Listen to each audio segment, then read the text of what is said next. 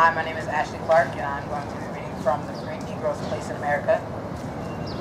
Chain us, lash us, hunt us with bloodhounds, surround us with utter insecurity, render our lives never so hard to be born, and yet we do live on, smile under it all, and are able to smile.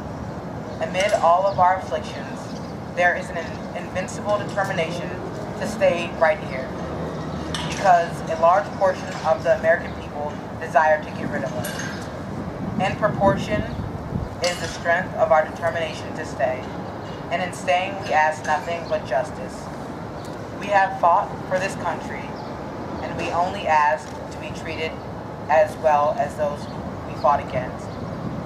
We are American citizens, and we only ask to be treated as well as you treat aliens. And you will treat us so yet. Most men assume that we cannot make progress here. It is untrue, so. That we can make progress in the future is proved by our progress we have already made. Our condition is rapidly improving.